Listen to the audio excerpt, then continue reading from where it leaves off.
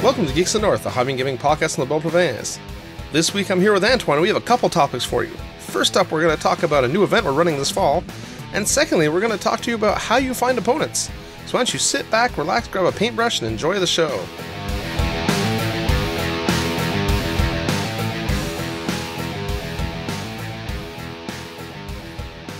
Hey everyone, welcome to another episode of Geeks of the North. As always, I'm your host, Paul Fillion, here this week with the first and greatest of my co-hosts, Antoine Bergeron. Hey buddy, how's it going? Pretty good, you? Pretty good. It's been a long time since we've done one of these two-man shows. Yes, I don't remember when. Yeah, it's been a long time. But that's cool, because it should make the show quick and nimble. That remains to be seen. Well, we could try. So, this week we're going to talk about a couple different topics. Shorter, smaller. Should be good distractions while people paint. But of course, before we get to those main topics, we have all our usual stuff. So we have the cool stuff on the web. We have our hobby time and our games played. And then, I don't see a hobby tip of the episode in our notes, so we're going to skip that, and we're going to go right to our first topic. And so we shall get this show on the road. And first up, we'll do some cool stuff on the web. Antoine, what'd you find this week? Okay. I stumbled upon that. I don't remember if it was on Facebook or on Twitter first, but the artist that did all the Warmaster giant layout, or the page bottom arts, got back his art from Game Workshop. So he got all the originals. He picked them up, and he has been posting the pictures on Facebook. And I mentioned Warmaster because that's the one I saw first, but he got back arts for a bunch of different games, all by Game Workshop. So if you go through his page, we'll be linking to the Game Workshop, the Warmaster one. But there are arts for a ton of other games, and you get just the art piece, just the drawing or the painting. And I really love the Warmaster art because it really gives a feel of the epicness of the giant battles that were happening in the old world. Yeah, and he's got a very, very cool style. Like, it's the art is, a lot of it's not clearly defined. Mm-hmm. How to say that? It's not that it's almost like a sketch in some ways. Yeah, kind of. It's very cool. I think it really gives a lot of flavor, and it suits, because in some of the arts, like when they capture, let's say, orcs and stuff, there's a certain silliness to the art, which kind of conveys that kind of look the orcs have in Warhammer Fantasy. Mm-hmm. No, I think it's really well done. And I'd never seen this before, because I've never seen Warmaster.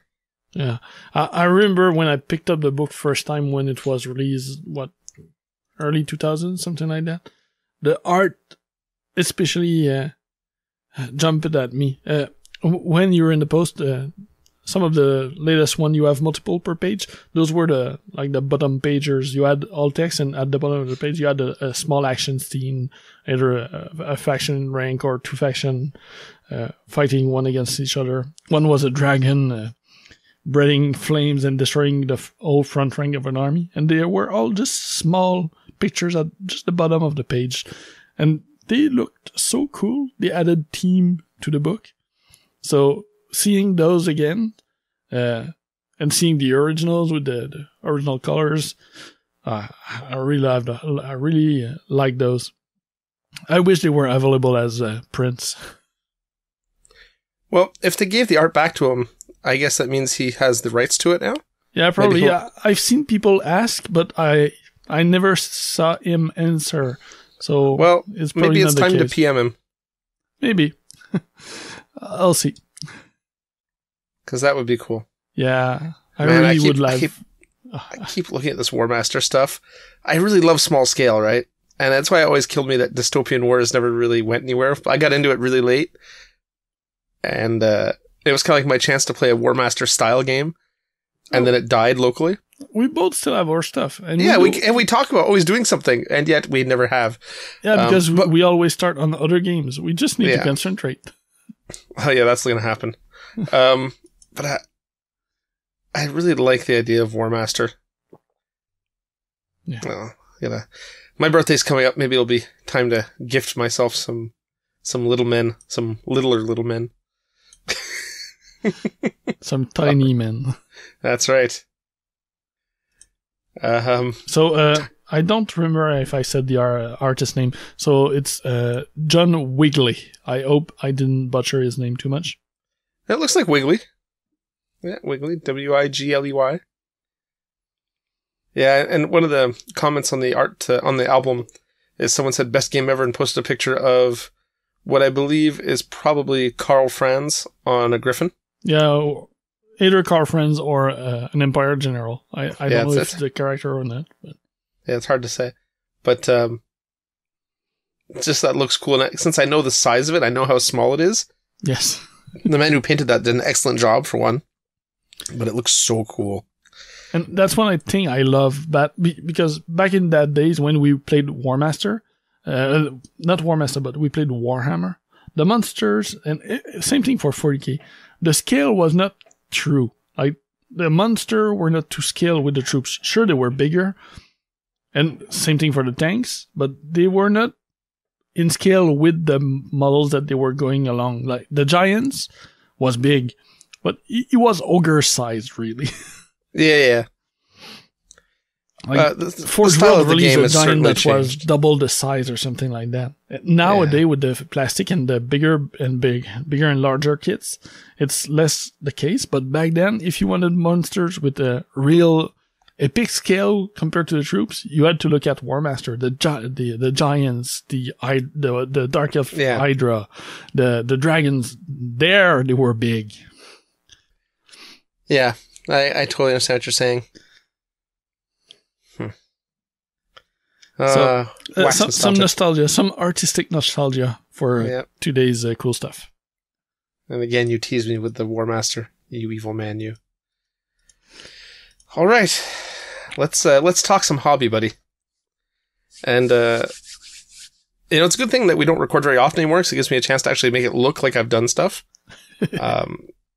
Because lately I haven't been very prolific in my hobby, which is saying something, because I'm the one of us that usually produces like either nothing or in giant quantity. Yeah. So right now I'm in one of those. Both on the nothing side. Yeah. Anyway.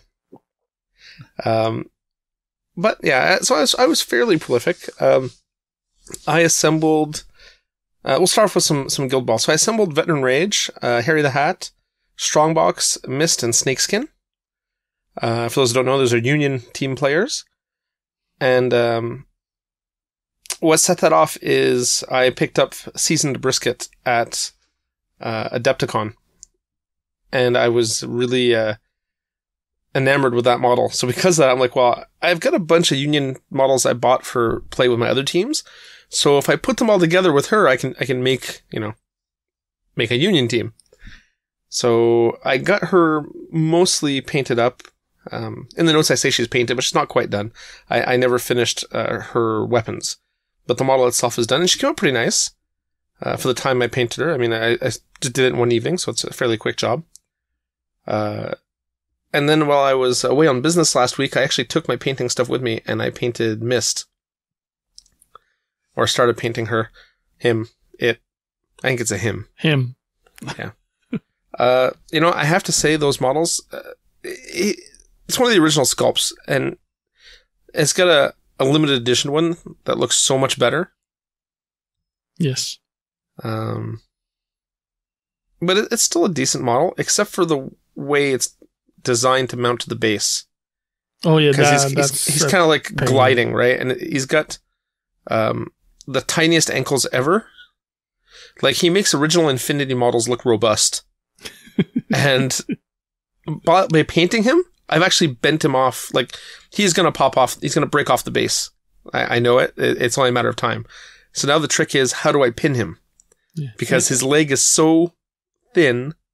Yeah, and he only has 1 foot on the base, right? On the ground, yes, exactly.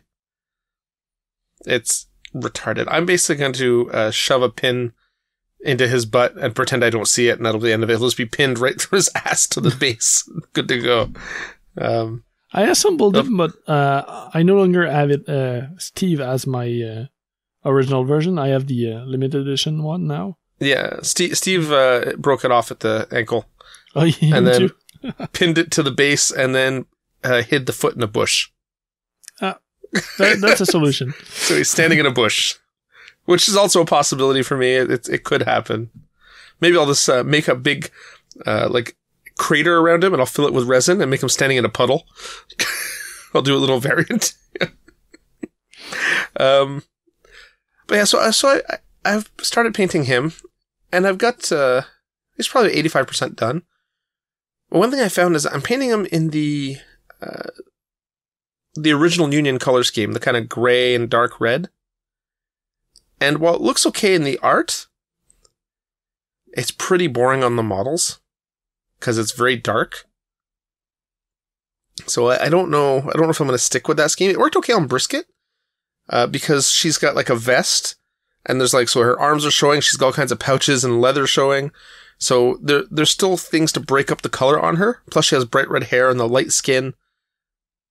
So I still found there was enough variance in the color on her that when you look at her on the table, she doesn't kind of wash out. Mm-hmm. But Mist, because he's got a giant cloak and dark gloves, dark boots, his face is in shadow. He kind of doesn't look like much from 3 feet away, Yeah, so I can see that. I may have to fiddle with it a bit. I'll ask Guillaume how to throw some OSL on it or something. What else did I do? Oh yeah, so we talked about 3D wargaming. Yes, we did in the past. Yeah, in the past. And it's and for those who don't know, talking about those again today. Oh, it's true. So 3D wargaming makes files that you can purchase for a very, very reasonable price for a bunch of different tanks and stuff, and you can print them up on a 3D printer. So I bought the files for T34 to try out, and I have access to some 3D printers. So I've printed, 3-4 of them or whatever. And these are 28mm scale, so like bolt action sized. And T-34 is a Russian thing for World War II. Yeah. And I'm pretty happy with the print quality, the way it came out. There's some fine-tuning. Sadly, my printer is a MakerBot, one of the newer ones. And when you're 3D printing, you and this is the part that most people don't understand or realize. 3D printers that work with a filament, FDM, they're called. There's not a whole heck of a lot of difference in resolution between a $3,000 MakerBot and a $500, Chinese knockoff whatever printer from Amazon. If they're both properly calibrated, they output very similar end results. One of the things that does make a difference between printers is the software used that takes the 3D model and slices it into layers and creates the tool path for the machine to print in. The MakerBot printer I have access to uses a custom software solution that is proprietary. So you cannot use any other slicer software. And it works pretty well, and it printed the tanks, I would say, very well overall. But it has trouble with the main cannon on the T-34 for some reason. Just the main cannon. The turret is fine, the bodies are fine. You mentioned that. And you have other smaller parts that it prints without a problem. Perfectly. Yeah, little machine guns, little tiny machine guns on the front of the tank. No problem. But that main gun is an issue. And I've done probably 40 of them to try to get different print settings. And I've got all kinds of different iterations of the print file saved. So I know which ones work best. And the thing is, I don't even get consistent results between, if I print the same file twice, I sometimes get variation in how it prints, which is really strange. So out of the 30 I've done, I've got 4 or 5 ones that I find acceptable that I can, with a little bit of green stuff, I can make them perfect. But aside from that, I'm really happy with the models. And, if you've got access to a 3D printer, the materials are very cheap.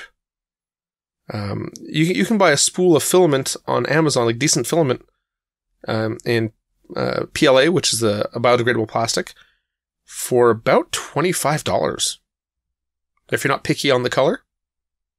So that's for a kilo, and depending on how you make the tanks, you'll probably get, I can see 10, 15 tanks out of a roll. So it makes it pretty affordable, which is nice. So that was a lot of fun playing. Learning something new is always fun. And 3D printing, while it's been out for a long time, it's a lot of tweaking, a lot of fine tuning. So it's a learning experience. That was a lot of fun to play with.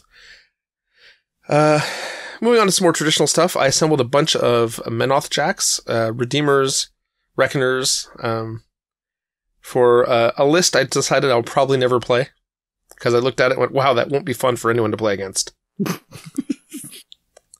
So you assembled them before starting to think about the list and not playing it again? I thought about the list, and I was like, okay, this could really work. And then I looked at it, so I assembled all the models, I bought all the models, assembled everything, got it ready to go. And then it dawned on me that, I don't play the game to win top of turn 2, raffle stomp someone, and make them not want to play anymore. That's not my goal. So, and not only that, the list would get very boring. The premise of the list was basically, it uses a caster whose feat is a knockdown. It's Krios 1. So he does a really big knockdown feat. Pop and drop. Yeah, the pop and drop. When everyone's going to be like, yeah, it was no big deal, they can just shake it off. But you can only shake it off if you survive long enough to do it. That's the problem. Because then I had something like 15 or 16 templates I could drop on your army. Yeah. And that's just not fun for anyone. So I figure I'll probably never play that list. Except maybe against Yom. Okay. I'm kidding. I wouldn't even do that to Yom. Even he doesn't deserve that. Sorry, we hadn't made fun of him in the last 10 minutes, so I had to get in there. Aside from that, I assembled some Signar. In honor of Yom, I decided to get my Signar out of the boxes I've had them in for the last 5 years and build them all. So I assembled a Stormwall, which is their Colossal, a couple Chargers, a couple Fireflies, a couple Hunters, and I stripped a couple of Defenders that I'd painted years ago. Oh, and I built, what is that other jack? Stormclad. Stormclad as well. And then I've been spending a lot of free time doing lists for War Machine. I'm going to count that as hobby. Because with the amount of stuff you assembled, I can see why you've been doing dojo. Yeah, lots and lots of list dojo. And it's led to some fun lists. And actually, I tried one of them last night, but I'll get into that in a second. That's it for my hobby. So I've done a fair amount of assembly, not a whole lot of painting. And I've done some buying. I did some more buying today, but I'll save that for next time. For games played, I don't have much going. I played a game of Guild Ball Against You, but I'll let you talk about that. And I played a game of War Machine with Yom. And it went well, in the sense that it was a good game. It went well for Yom in the sense that he beat the pants off me. But it was a fun list, so I lost to his bottom of the barrel list. So he's playing in a bottom of the barrel tournament where you have to basically take your worst caster. Now, luckily, Signar, even their worst caster, is not that bad. And they have enough good supporting units that you can make a lot of stuff work. Like you said, the caster might be bad. The rest of the army isn't. Yeah. But it was a... Actually, I don't know if it was in tier. It probably was. I would guess it was in Storm Division. It was probably Storm Division now I think about it. So it was Connie B, as Yom calls her. So Constant Blaze. She had Gallant on her. She had, I don't know who had what. There was Thorn in the list. There was a Firefly. He had, Runewood, Stormblades,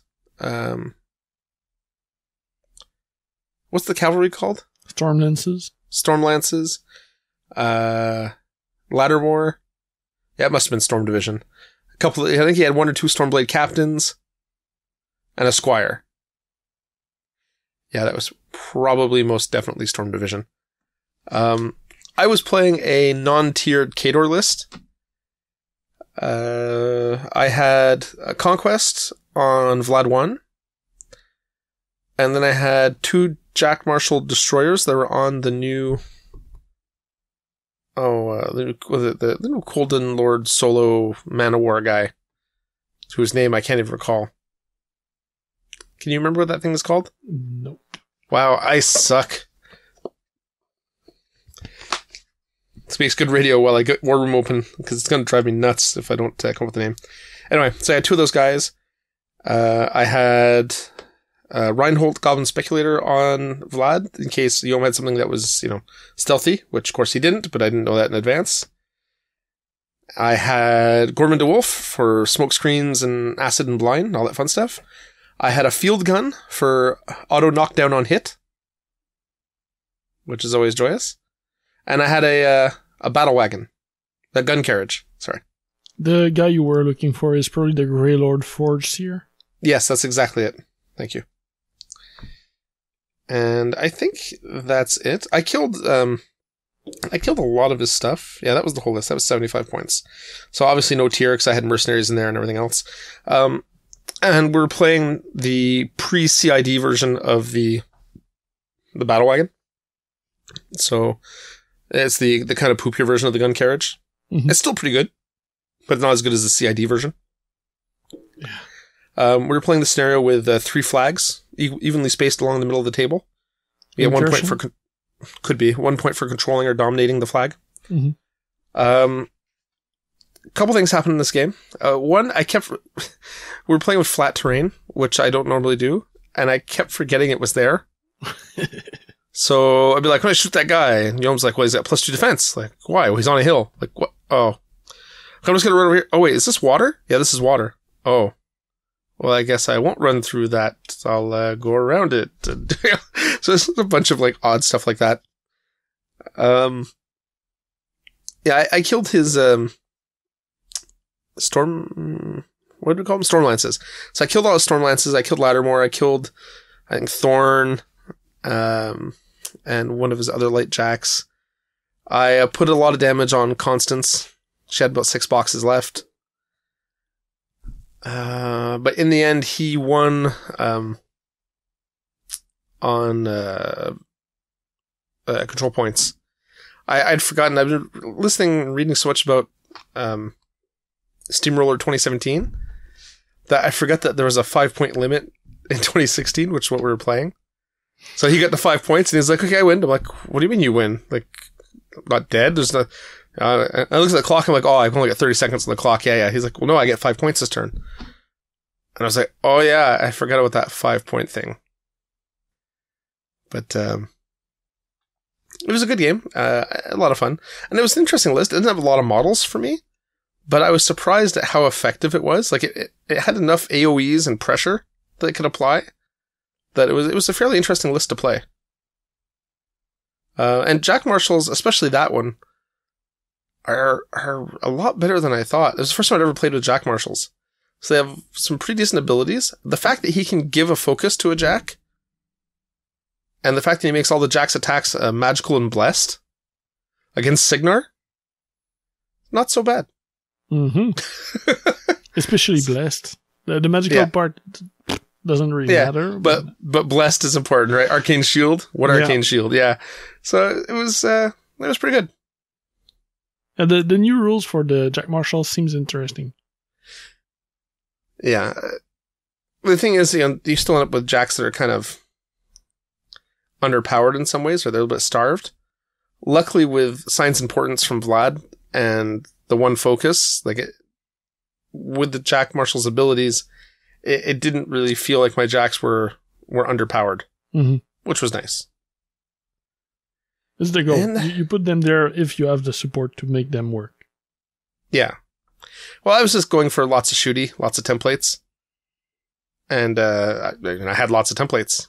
I mean, 1, 2, 3, 4, 5, 6, 7, 8, 9 templates.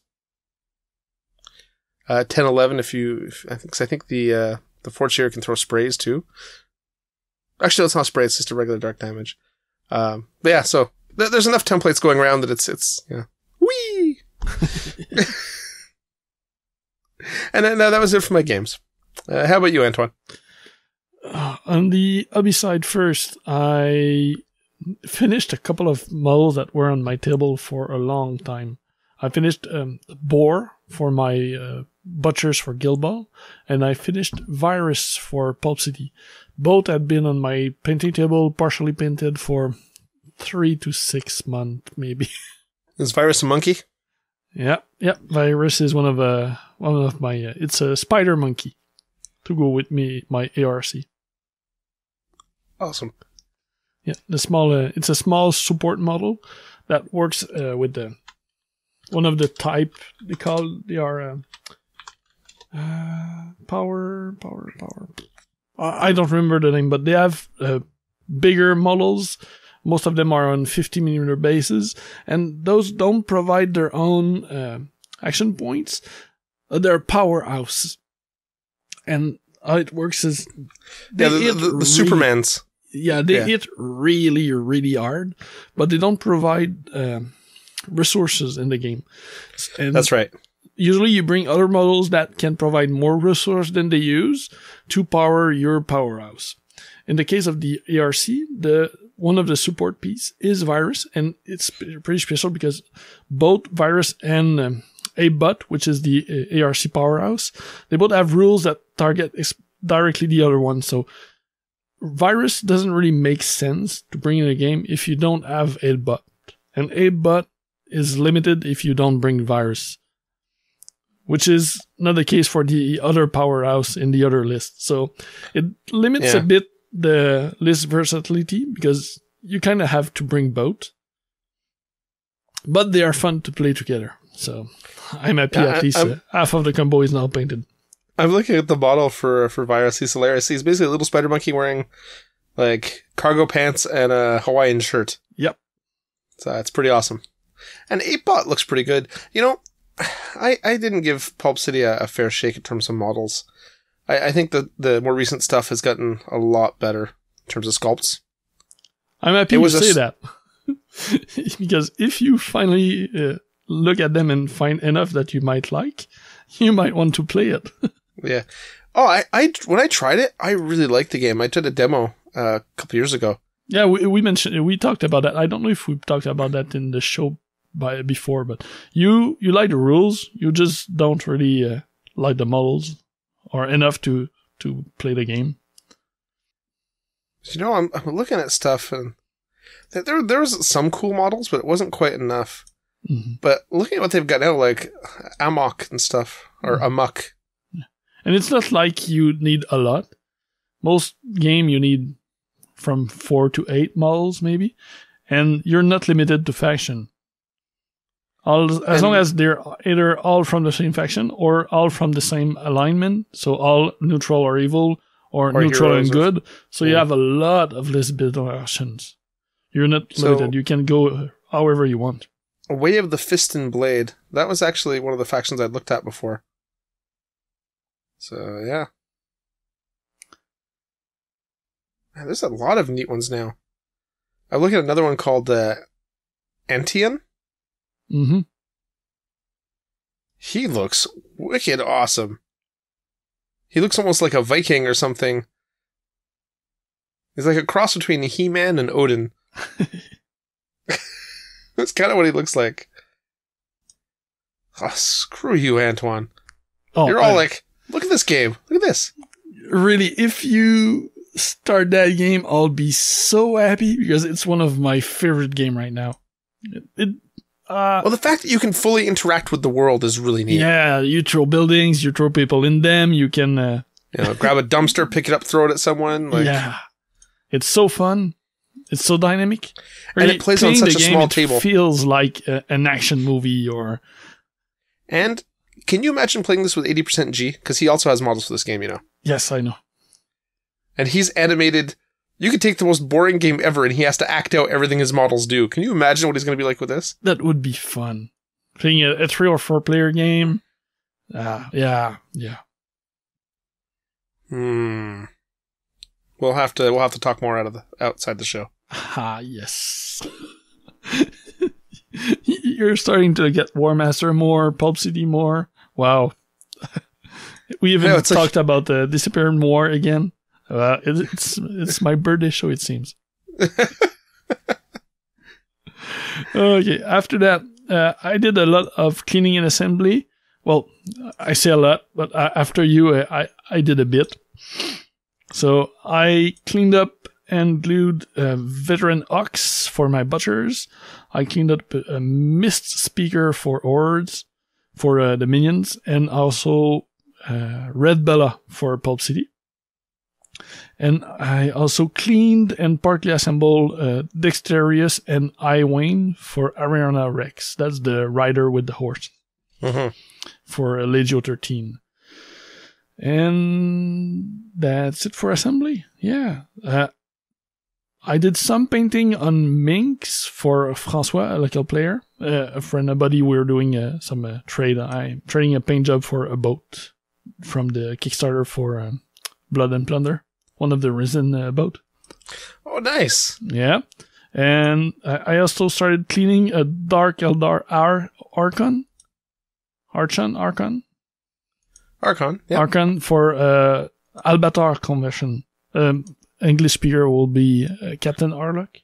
Yes. Okay, yeah. Doing a Captain Arlock Dark Eldar Archon conversion for a guy in Montreal. And the last item in the hobby, I painted a couple of tanks for 3D Wargaming. So you mentioned them earlier. So I got a Tiger and a T-34 from them to paint for their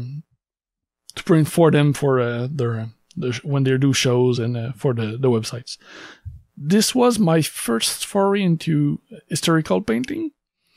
And I must be honest, after painting those, I'm starting to look at an historical game or almost historical, maybe Conflict 47 or Dust or whatever. Any reason to paint more historical? It's not exactly the same style as painting sci-fi or it's something fantasy. Different, right? Yeah, and you can weather it up, and I enjoyed it quite a bit. I haven't painted that much vehicles in the past, and all that weathering was really fun. I never really I don't do much battle damage. Yeah. And this was my first time really jumping into it, and I really enjoyed it. About some of the new weathering effects from Vallejo to do part of it, mixed pigments, lots of controlled wash, glaze, everything, and really liked it. So they were a blast to paint. And they came out fantastic. I mean, you did an excellent job. Even I showed them off to a friend of mine, James Wapple, who's a pretty well-known painter in the States, and he does a lot of historical stuff, and he thought they were super well done. So, yeah. Was nice hearing that from him. Yeah, well, and they were fast to paint. That's another thing. I took less time than I thought for results that I find really good. I could have gone a lot more in depth in the weathering, but I think it's a good level where I start. It's about a balance too, right? Because you can keep going, but then you have to worry about doing too much, right? Too much of a good thing. Yes. Yeah. And then people stop looking at the model as a whole and all they see is a bunch of weathering. Mm-hmm. Like that could really happen too. So, no, I think I think you chose the right place to stop. Yeah. So, looking forward to more of those. And with the 40K craze right now, with the 8th edition coming, we might try it out in the group. That might be a reason to paint more vehicles too. So Imperial Guard. Well, even just the Doom Crawlers for my skilleries would be a good place to start. There's less type of withering to apply on a Mars unit, but I could build up another Forge World than Mars, maybe, to have more withering possibilities. We'll see. That's very true. So that's it for my hobby. On the game side, I played a War Machine game against Mathieu Sirois, one of our listeners. He was at Chaos Lydic for the casual tournament, and he won, air quote, the wooden spoon. But he had to leave early. Wooden spoon means last place, right? Yeah, it's a last place. It's an award that dates from the UK. They gave that to Aviron team. They had a wooden Aviron that they gave to the last place, and it descends from there. Yeah, I have one. I'm the proud owner of a wooden spoon. Yeah.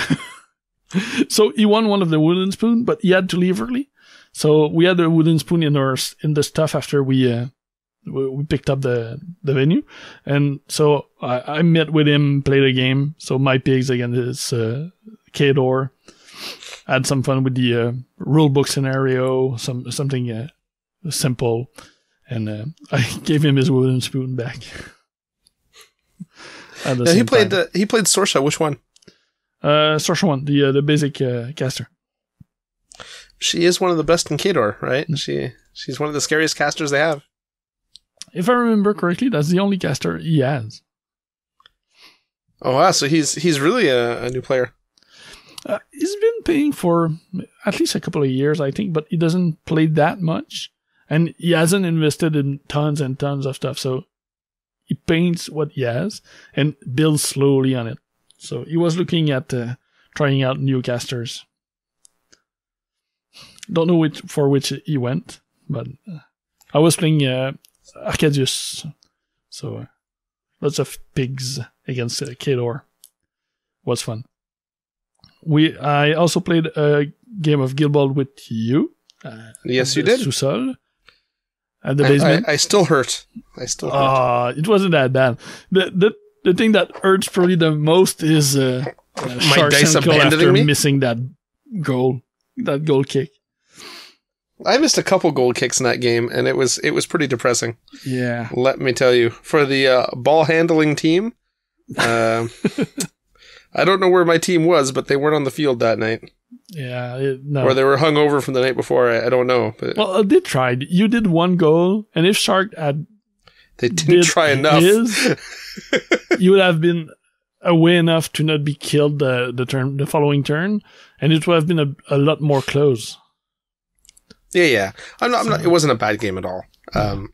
I did okay. It was one of those games where truly my dice abandoned me. Yes. I'm not saying I lost because of dice, but they didn't help. No, they sure Leave didn't. it at that. I mean, I'm a big enough man to admit that your skill level is much higher than mine, but yeah, my dice it was I hurt. Yeah, it was. It scarred me. It was bad. That's why I started building my union. That's the real reason. Like to switch, make some change from playing Fisherman all the time. Time for a change. Yeah.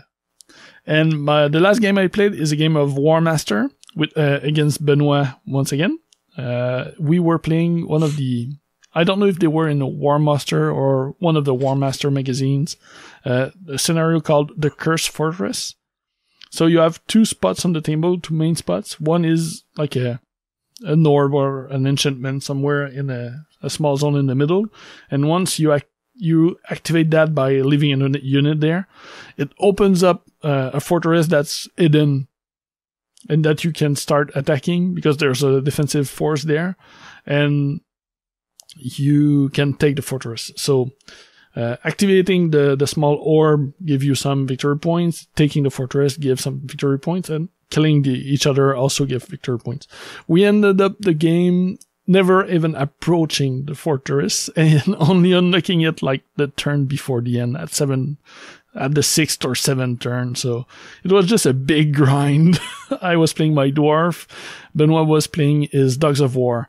And I must say, I really, really like Warmaster. Dogs of War is like a mercenary army, right? Exactly. Yeah, he usually play empires, but he got a bunch of other troops from, he has the Battle of the Five Armies, 10mm game that Game Workshop did. So that comes with dwarves, that comes with small goblin wolf riders, and a bunch of troops that can fill up an empire list to become a Dogs of War list almost. So he was using his halberdiers as pikemen instead. Because the Dogs of War list comes with pikemen instead of halberdiers, but that's close enough. Yeah, close enough. They're not ranked the same way. The pikemen are ranked facing the small side of the base, but he was just playing them sideways, and it didn't really matter. So, and that way he was able to play a bigger list. So we played 1300, I think. So 1,300 points. How many stands of models did you have? Because that doesn't sound like a lot of models. But I mean, I only know Warhammer Fantasy and 40k, right? So 1,300 points doesn't sound like a whole heck of a lot. I probably had 10 units of infantry, 3 war machine, and 2 characters. Oh, okay. So it's a pretty big game. Yeah, I think the regular, tournament level, and that's with quotes. But to be honest, there's a Warmaster scene is getting back up in the UK and Europe with the Warmaster Revolution now. Mm-hmm. So they're running tournaments at least every other month almost, and getting 16-player plus. So the game is getting back. That's cool. But the regular size they play is 2,000. Okay, so much bigger. Yeah.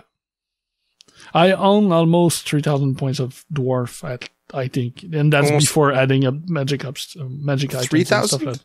Yeah, I bought...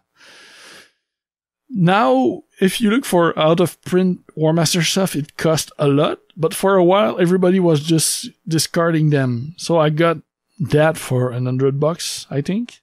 And selling that now... that would probably be almost 1,000. Wow. Yeah. That is insane. Yeah. Perchance, a lot of companies, other companies are doing 10mm fantasy stuff. Yeah.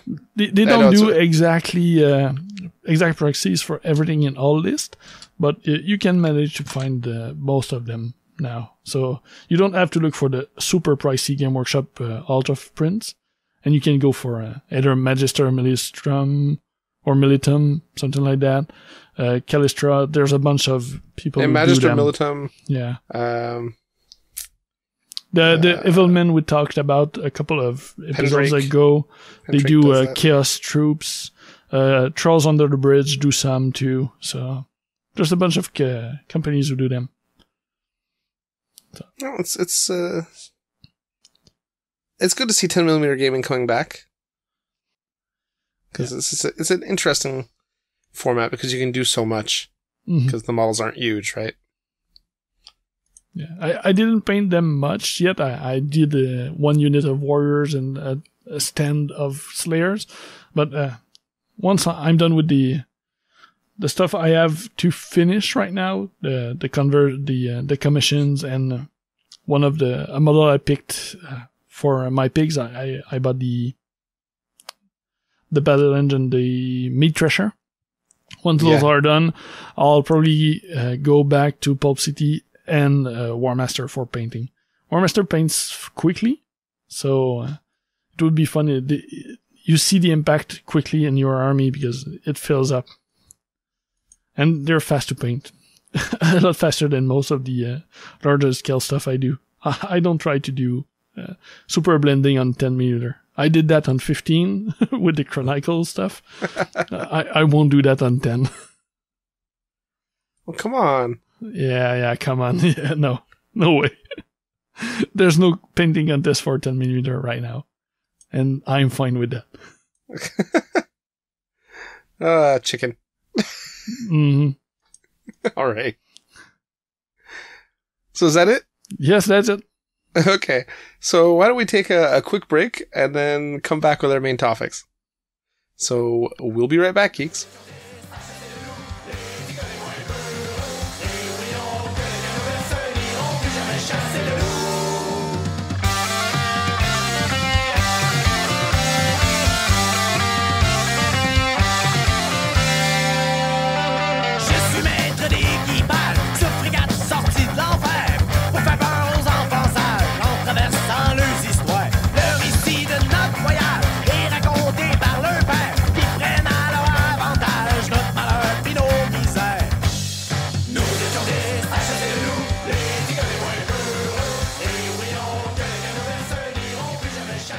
And we're back. All right. So, first of our two main topics, Antoine. The big reveal. Yeah. So, little backstory. Listeners will know that I've spent a lot of time in the last couple of years going to different events in the States, Adepticon, ReaperCon, TempleCon. And having gone to ReaperCon a couple times, I really found the format of the event pretty spectacular. And I loved the sense of community when I was there. And I thought it'd be really cool if we could do something like that here, locally. Because we have a lot of talented artists locally. And we have a lot of people who like to paint. So I'm like, what if we bring these people together where the artists can help people develop some skills, and we can, paint together as a community and have a fun event and do a little open painting contest. And Antoine and I talked about it on and off, and then finally we decided to make it happen.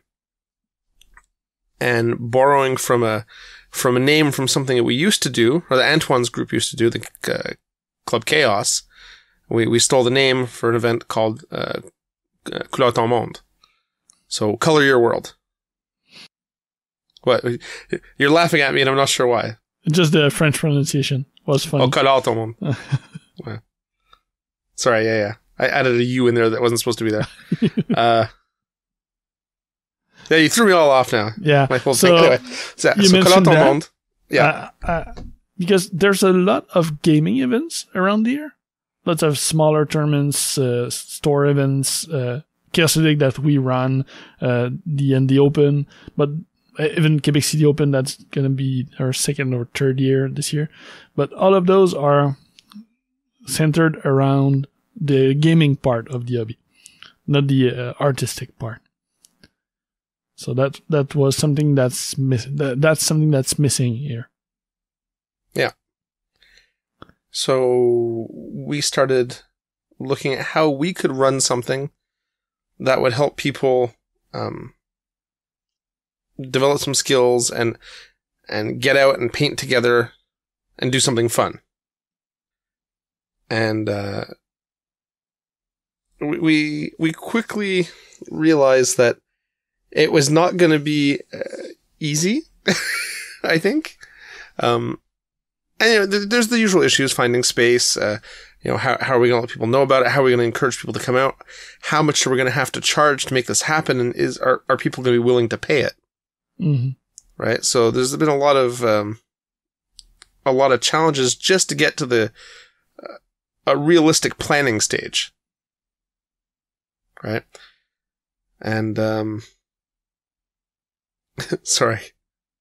I just saw something for the next topic and it caught my eye and I completely misread it. Anyway, yeah, so we've done a lot of the initial steps. We went and looked at a space this week. Mm-hmm. Some real nice space. Yeah, I think it's got a lot of potential. So what are people? The other thing we had to talk about, of course, finding space and pricing was, what are people going to do when they get there? Like, what type of event are we going to make this? Yeah. So what we want people to do is we want people to paint. We want people to share. We want people to look at stuff and learn new techniques and everything. So we are following what, as you said, the ReaperCon format, quite close to what they do. So, the main stage is getting everybody in a room, and have them painting. So we'll have a big general painting area, and where they can sit, chat, paint. We'll have water plates, everything that people need to paint.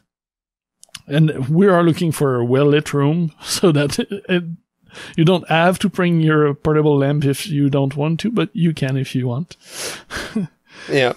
And we want also access to people who know more about painting. So I'll let you know about that setup. Like, we want to have classes, or at least specific topic approach, but we also want those people who are in the know to be approachable by everybody, not just have them sitting in class all day. Yeah. And that's one of the great strengths of ReaperCon that we stole.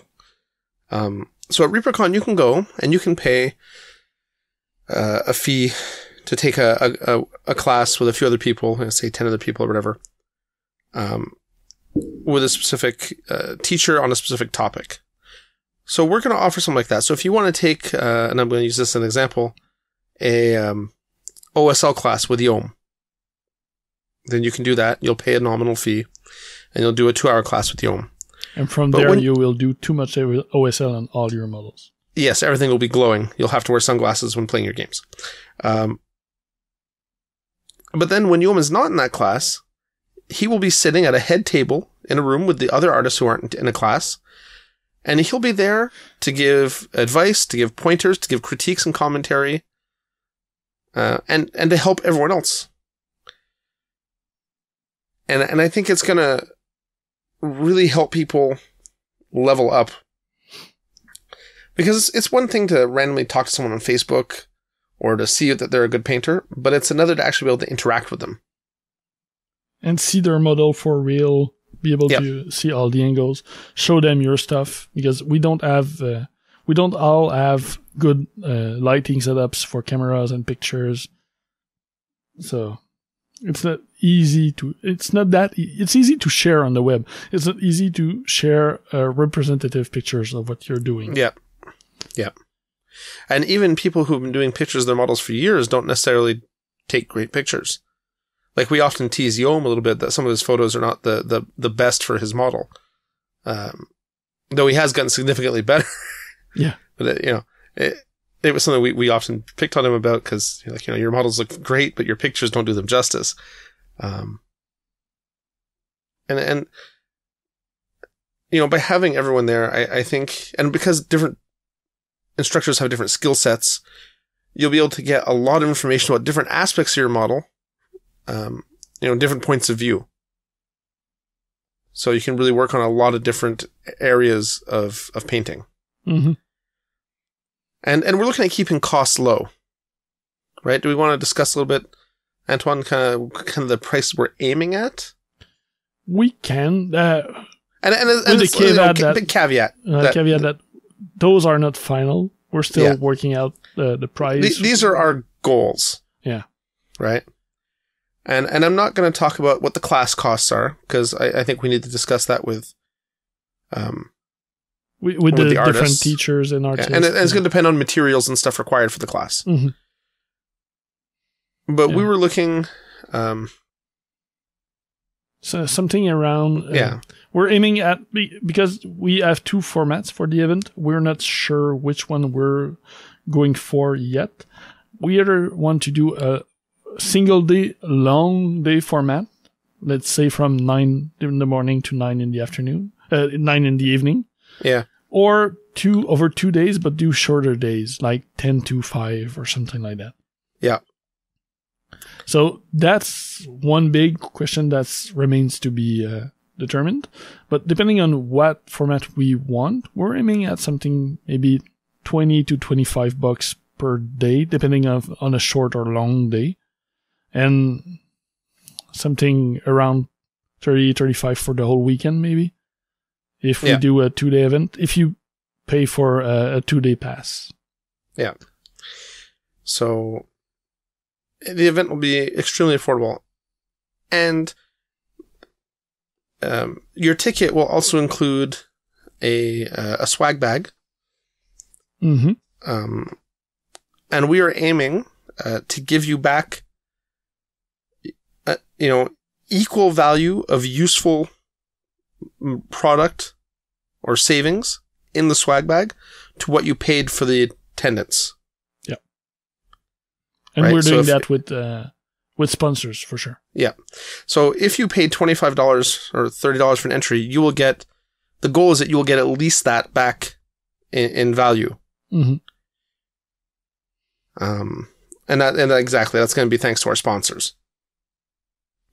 That's not all you get. So when you pay your ticket, you get your entry to the general painting area. You get access to the artist in the head row, like you said. Mm-hmm. You get the swag bag, but you'll also get, access to registering for classes. Those are extra payments, like we mentioned. We don't have the final process in those because we need to pay the artist and we need to pay for specific materials for those classes. But I will say we'd like to have classes as low as $10 to $15. Yeah. There may be more expensive classes than that, but there will be entry level classes at that price. And we're talking like a 2.5 hour class. It's not an all-day thing, so you can still benefit from the rest of the event. Mm-hmm. But you get a specific class targeted at a specific technique. Where, and again, the goal is model provided, like materials provided, in the cost of the class.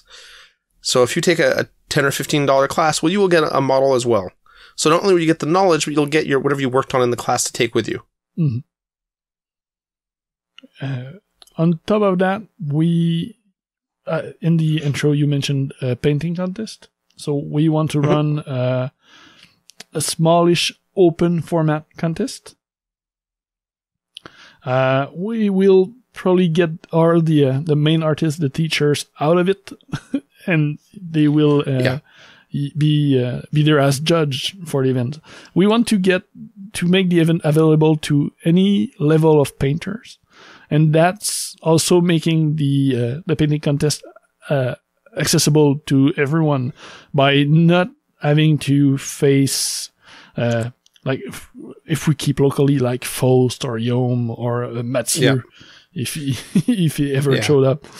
And I think if we follow the Reaper guidelines exactly, the grading of the contest, first off, it's an open contest. So it's not a podium format where you're trying to go for number one, right?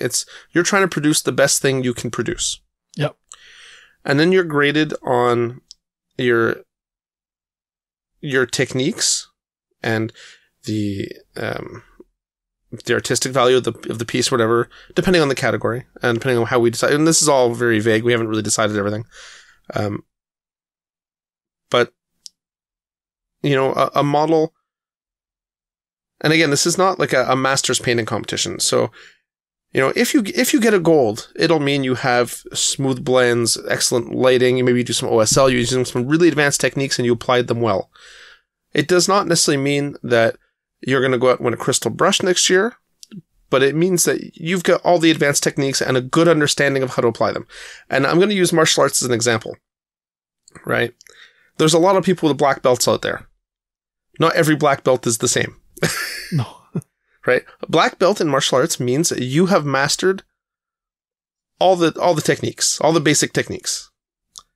That does not mean that you're the best at them. It just means you've mastered them. So I think a painting contest like this can encourage people and reward them for effort at the same time, and hopefully encourage people to improve for next year, because we'd like to keep running this. Yeah, the goal is to have an annual event. Yeah. Yeah. And I've seen this style of painting competition do some really great things at ReaperCon. And I think we can really benefit from something like it here we have a premier painting contest, right? Yes, with Figurine Quebec. Figurine Quebec. But that's more of a master's competition. Yeah. In all honesty. We will use a similar format, the open format, but we're aiming it at a more gamer level painters. Yeah. So that'll give us basically a painting contest for everyone between the two of them, which is good.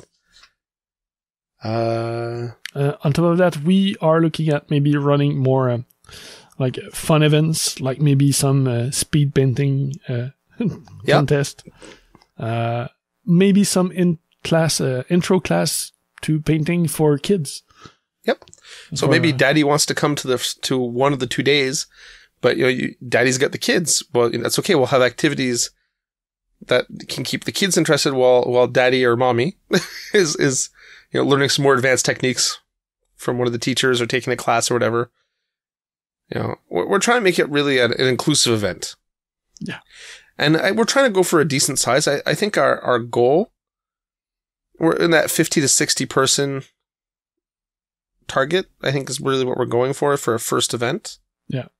We're prepared to do more than that, but that's kind of like our minimum. Yeah. Yeah. That's a good way to say it. That's a good minimum. I think we're aiming for maybe 70 to 80. That would be a good size, but I think it's more of a dream this year. Yeah. Well, everything's going to start somewhere, right? Yeah. So, if you want to give us comments about the event, if you like what you're hearing, we're open to that. You have all the information at the end of the show for how to contact us. We will probably be running a poll on our Facebook page and maybe on Twitter too about the format of the event. If it's 1 day or 2, we're still working on that. And we want also to hear from the community what type of duration you would like best. Yeah. Yeah, obviously a 1 day event might be easier for some people, but 2 days lets you see maybe more people over the course of the weekend, right? Yeah. Maybe we should talk a little about, we didn't mention this before, we mentioned there are going to be different types of classes, but we didn't actually talk about what types of classes we've discussed. Mm-hmm. Oh, for sure. So you already mentioned OSL? Yeah, UMSL, yeah. Antoine, I think we talked about having you teach a couple different things. Maybe some basic metallics, like doing quick and dirty true metallics. That's one of the things I do well. So if you're painting dirty pigs, like I do often, I have pretty much mastered the dirty look. Yeah, your metallics look really nice, though. I really like the way they come off on the table. Yeah. We talked about weathering. Yes. So we've approached Guillaume Cavard, if I remember his name correctly. So he won for the last 2 years the best of weathering at Figurine Québec. So he knows his stuff. Yep, absolutely. So he's been approached. He's interested. It all depends on the dates right now. Yeah. We have approached Maxime Croteau, who's another name. He's a painter from Quebec. He's already doing a lot of classes, intro classes to painting. So that's one thing he's really good at, getting people into painting, like getting gamers to a next level. So he's good at, not really beginners, but at least beginners to intermediate level, to get them to better techniques and good grasp on some more advanced techniques. So he's interested too.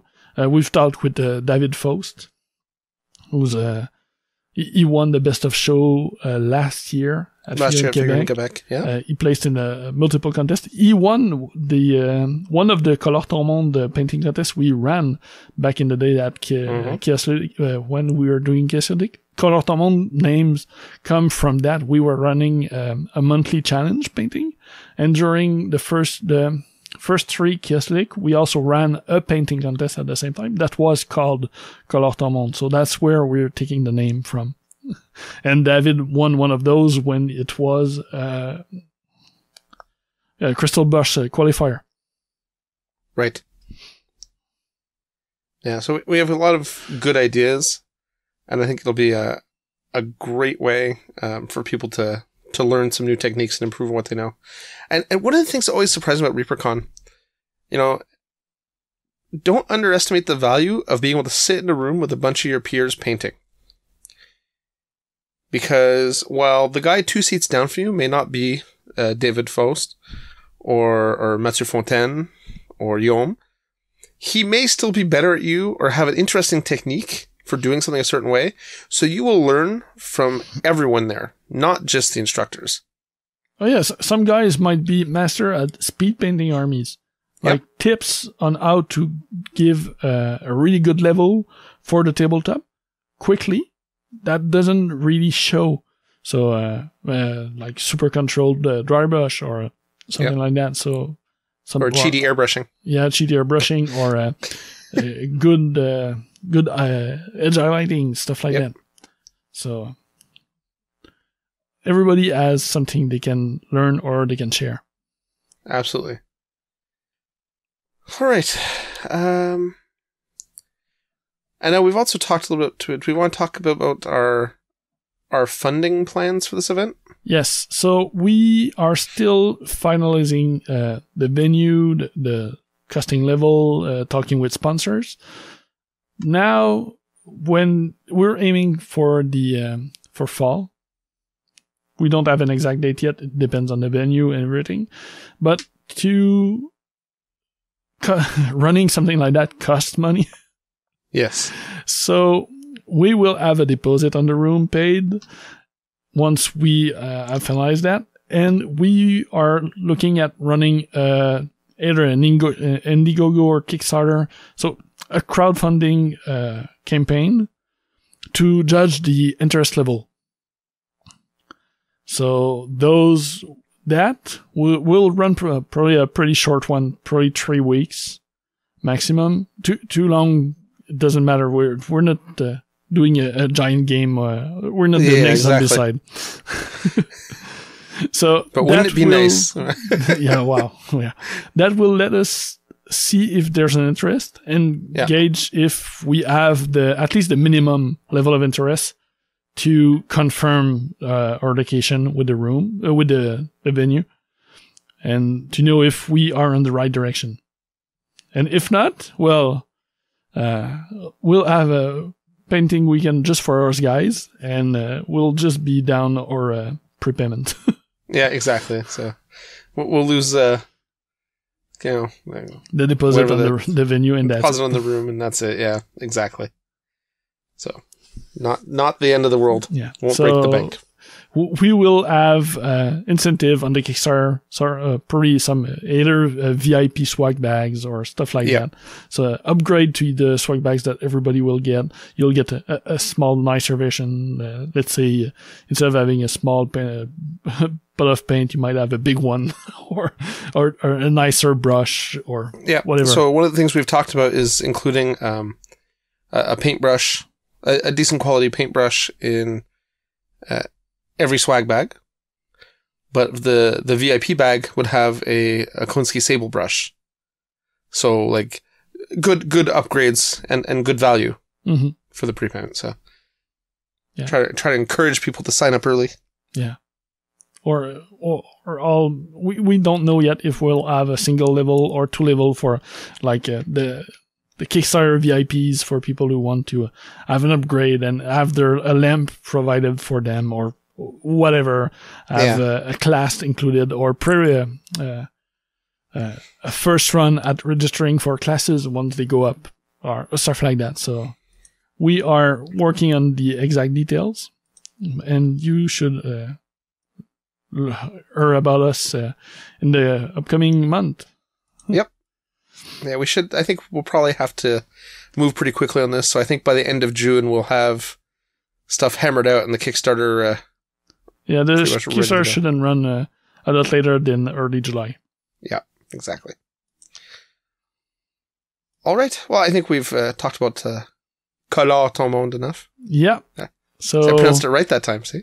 Yeah, not extra U. That's good. So, check our Facebook page. Silly French. Yeah. two words that basically mean the same thing but are different. Right? Yeah. So check our Facebook page, check our Twitter feed for the polls. We want to hear from you about the length of the event and whatever else you want to talk to us about. So we're open to any suggestion. It doesn't mean we'll listen, but at least we'll read them. That was very diplomatic the way you said that. I approve. Another thing, we've used we a lot, and we is not only Paul and I. We're working with the old Club Kiosk and Geeks of the Nerd crew. So in the group there's Yom, B Steve, and also Papa Guillaume from Club Kiosk. So it's all five of us are working on it. We don't want to exclude the other guys. This is true. Well, we could exclude Guillaume a little bit. Actually, wait, no, we need him. Eh? Okay, fine. Fine, Yom, you're back in. You're back in the band. Man, I just love giving him stick. I don't know why. He's really a nice guy. Like, seriously, he's a nice guy. I just love giving him stick. All right. So, next topic. Speaking of Yom, how to find opponents. I think I killed Antoine. You say a nice guy, and then you add that just after. You had to add a jab. Yeah. No, Yom is a good opponent. He's just very focused, and I think he's easy to misread because he's super focused on the game. Yeah. People take it as like he's, super serious, ultra hardcore. And I think it's this way he concentrates. I actually had, and this made me kind of chuckle because I had that same comment about B Steve just yesterday about how he's intimidating to play because he's like super like tournament focused, like hardcore. And I'm like, well, yeah, but he's the friendliest win it all cost player we know, right? Friendliest whack player we know. Yeah. Add a clock in any game, and some people switch to that. Yeah, or there are people like you and I that just clocks ourselves and I forgot we were running a clock yesterday. Put it that way. Yeah. I actually forgot the clock was running. Of course, I forget everything. I forgot the train was there. I forgot the scenarios was there. I was too busy focused on trying to figure out how my models worked. I need to play more War Machine. Oh well. Anyway, back on topic. How to find opponents. There's a lot of different ways you can find opponents. And it's not necessarily, it's a stupid topic, right? People are like, how hard can it be? Well, it's actually harder than you think, because it's not just finding an opponent. You gotta find opponents that are compatible. Or that play the game you want to play. Yeah, that's the other thing. If you're playing Warmaster, it's hard to find opponents, right? Yeah. Your pool of people to play against are limited. If you're playing 40K or War Machine, well, you've got a bigger pool to swim in, right? To look for someone that's more compatible. You can be pickier too. Right? Yes. Yeah. If I want to have a Warmaster game, I don't have much of a choice. We're 3 active players that I know in the old province, so if I'm picky, I'm losing half of my opponents right there.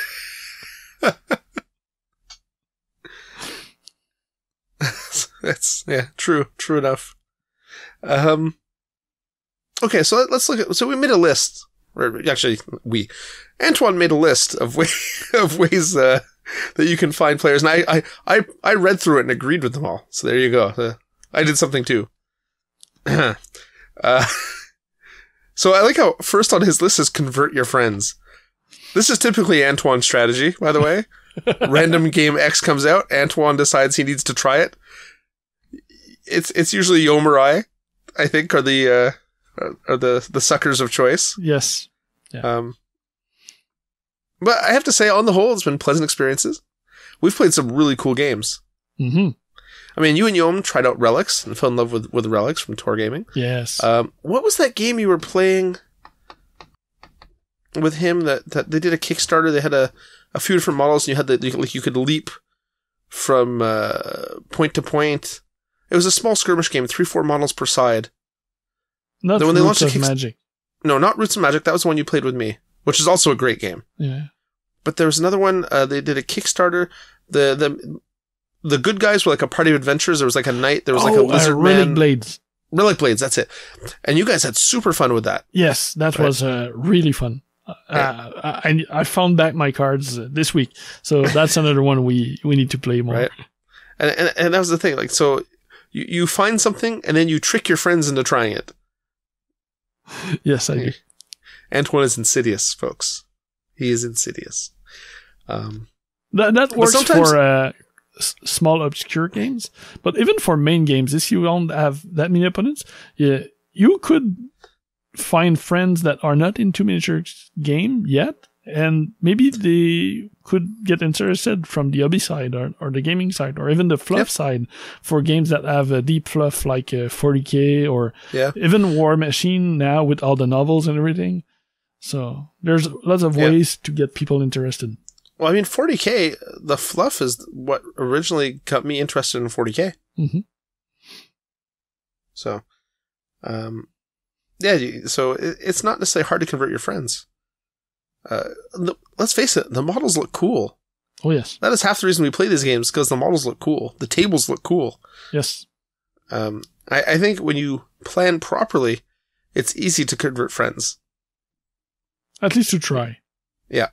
Maybe not invest in them, but I know some people who have 2 armies for a game, and they have friends who don't own any model, but they still play with them once in a while. They go for lighter games, and they provide everything, and at least they have opponents to play with. Yep, that's true. The next obvious one is local stores.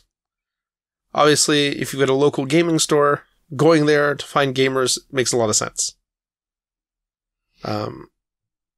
And the good thing about stores, they attract a lot of different people. So you will find different types of gamers at every store, and there'll be different groups and different play styles, and it's going to be easy or easier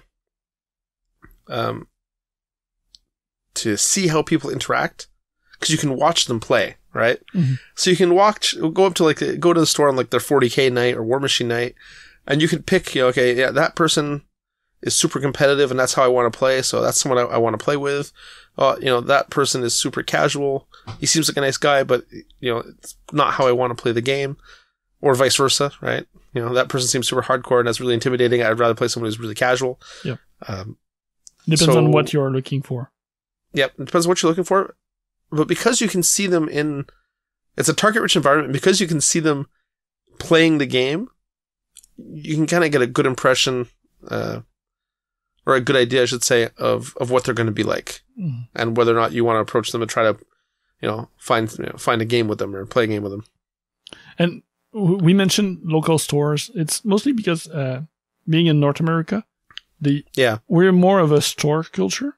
But that's true. If you were going to the UK Europe, or other places in Europe, I know gaming clubs are more the type of place you would looking for a similar experience. Yeah, that's very true. It's funny how that works. Like the UK is the mecca of the hobby, right? And yet here we play very differently. Mm-hmm. It is all centered around stores. There aren't really clubs per se.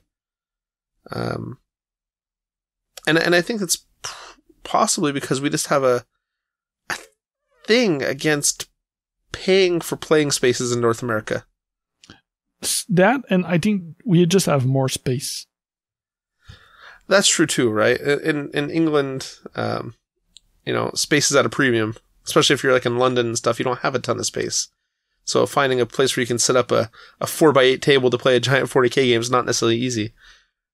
And I think also there's more of a club culture, not just around the hobby, but around other stuff too. In general. So people are used to be part of a club to run hobbies or activities. Yeah. No, that's a fair assessment, I think. Like here, getting a room for a club would be a pain. I don't know where I'll go for that. Yeah, see, in Montreal, I don't know. What you'd have to do here is like rent a church basement or like a Legion hall, do a monthly or bi-weekly thing at the Legion. But it would be tough and it would be expensive. Yes. Right? And that's the thing. Getting people to pay money to have a place to play when they get free space at stores. Out of stores, or they'll just play at home. Yeah, and most home are big enough to have a playing space. Yeah. Don't underestimate the basement gamer, right? Yep. I found that here in the West Island, where I live, in the West Island, Montreal, people don't want to go to the stores. They'd rather just play at home. Mm-hmm. It's really interesting.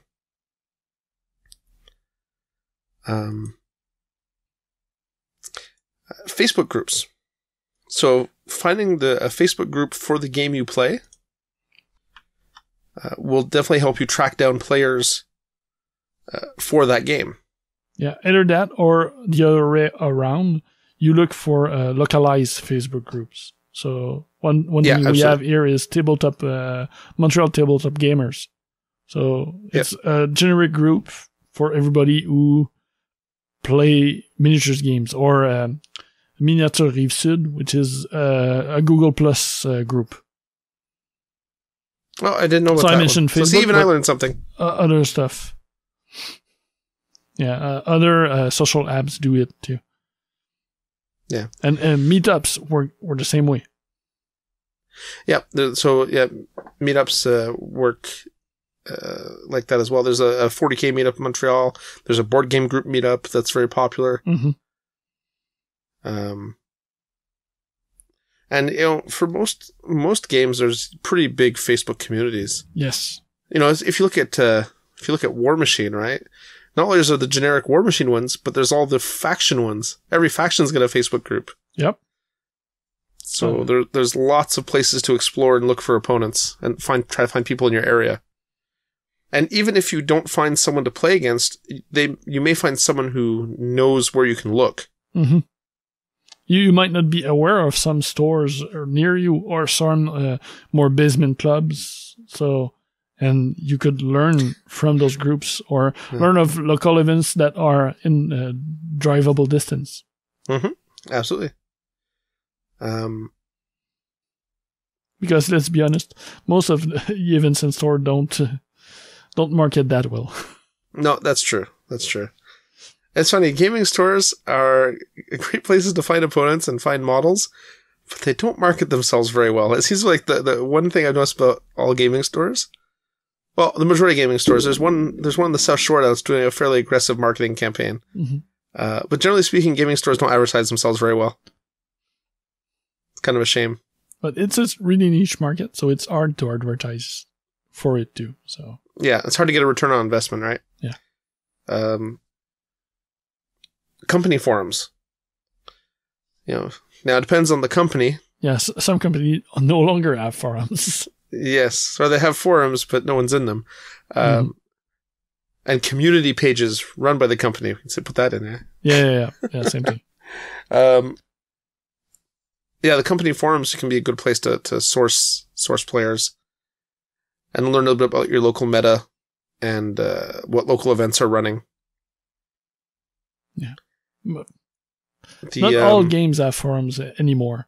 It was a thing back in the day, so you can still find some for some game, but I think it's on the way down.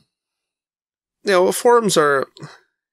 I don't think of forums as in the old bulletin board systems we used to use, right? I think forums just as a generic term for any place you can communicate with other players. The Facebook groups are essentially a forum with a poor search engine. Yeah. And impossible to follow threads.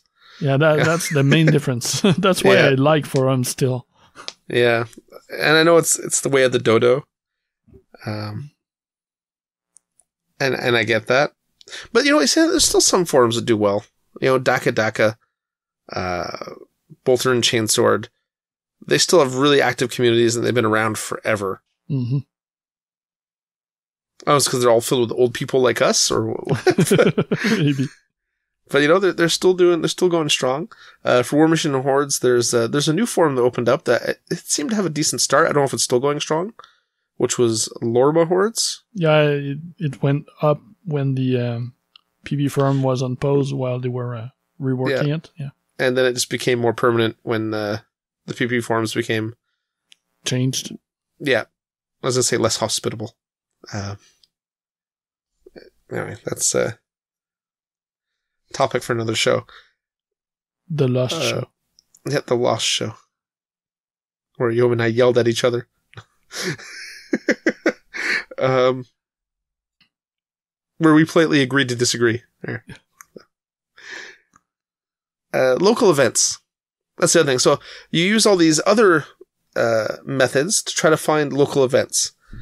So local events will, again, just like the gaming store, let you see a large section of the community and, maybe help you decide what style you want to play, like how you want to play the game, and let you find players to play against.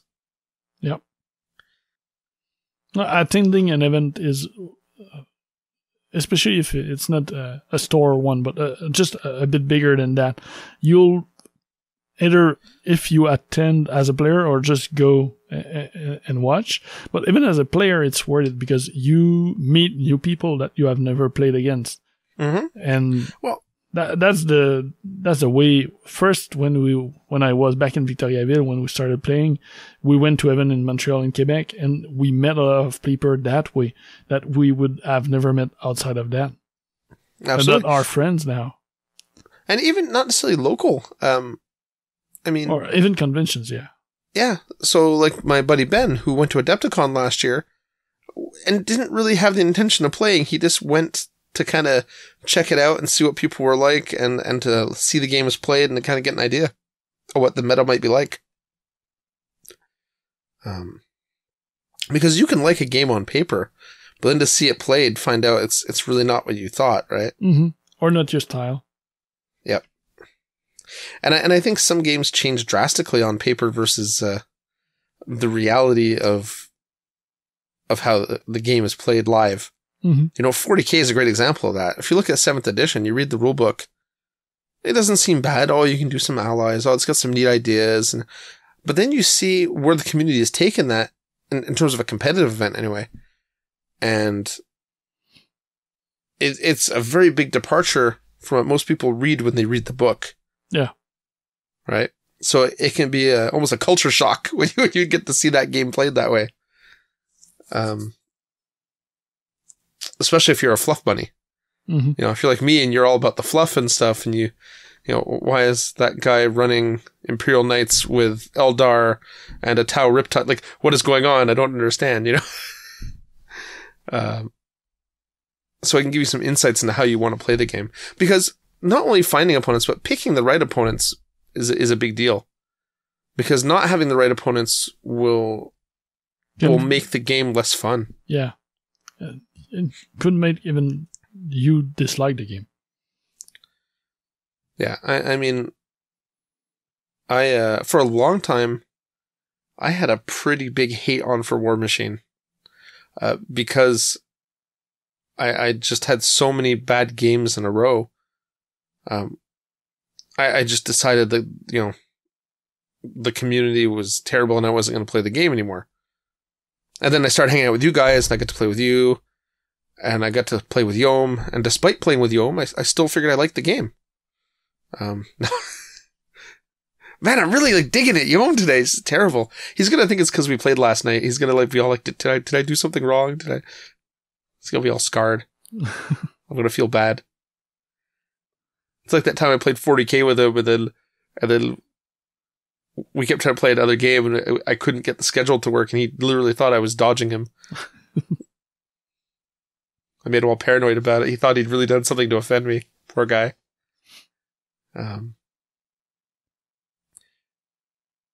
Yeah. So I think, did we kind of go over everything we wanted to talk about, or? Yeah, I think that rounds it up. If you have other ideas, please share with us. Stuff that would be great. We mentioned or forgot. If you can think of a way to find opponents that we didn't mention, that would be awesome.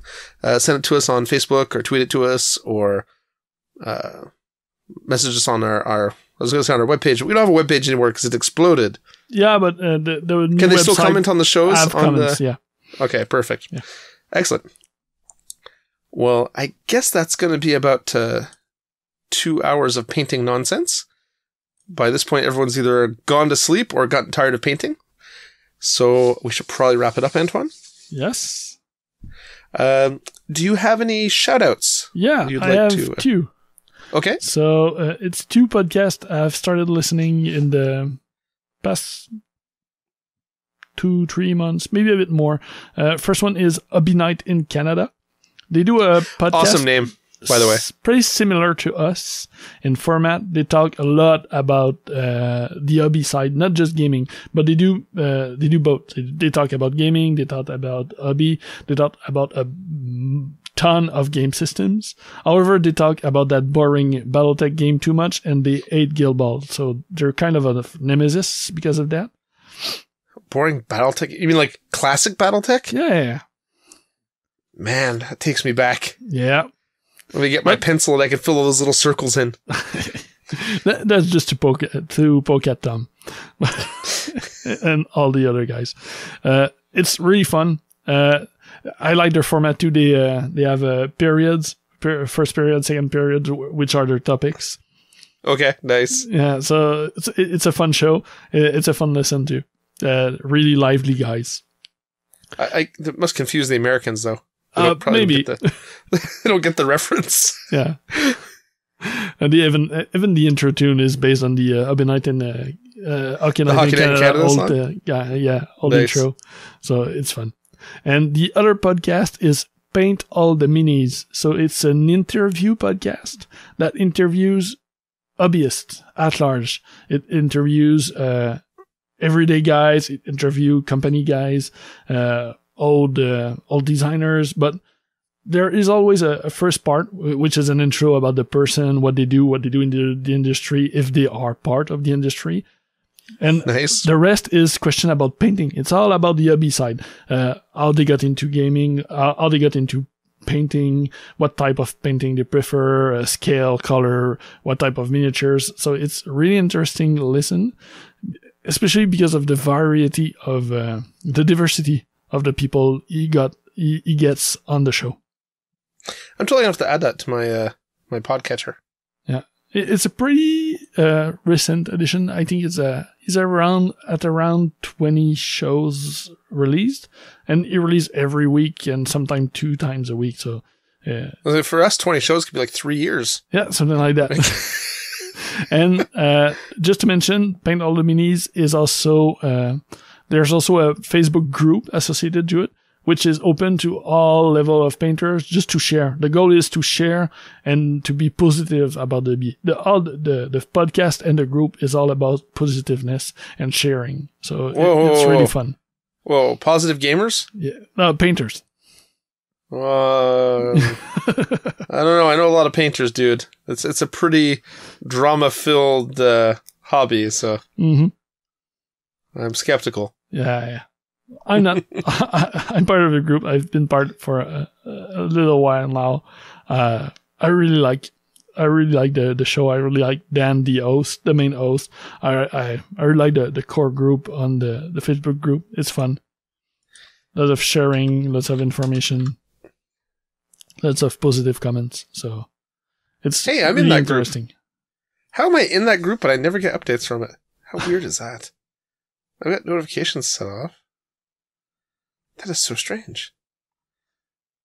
But looking through this, it is all filled with wondrous little painting things.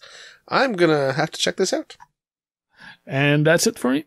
So we'll have links to those 2 podcasts and the Facebook group for Paint All the Minis too. But they're not hard to find. Paint All the Minis or Hobby Night in Canada. So 2 simple, easy to find in your podcast listener. All right. Anything you wanted to mention, Paul? No, I'm good. I've made fun of Yom several times. I got some podcasts to listen to. I think that's a show. Well, that's good. That checks all the boxes for me, man. Made fun of Yom. Got some new podcasts. Excellent. All right, Antoine. So I'll let you go, and we'll get together in a couple weeks and do this again. Bye, geeks.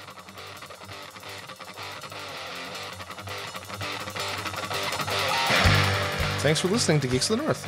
If you want to contact us, you can email us at geeksofthenorth@gmail.com. Like us on Facebook at facebook.com/geeksofthenorth, or follow us on Twitter at Geeks of the North.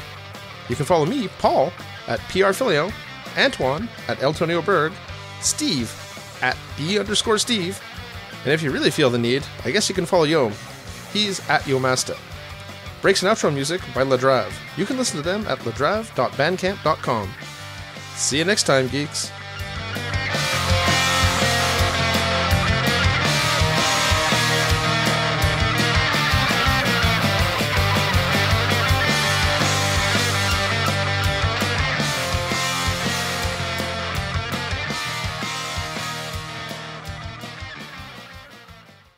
Thank you for checking out United Geeks Network family member.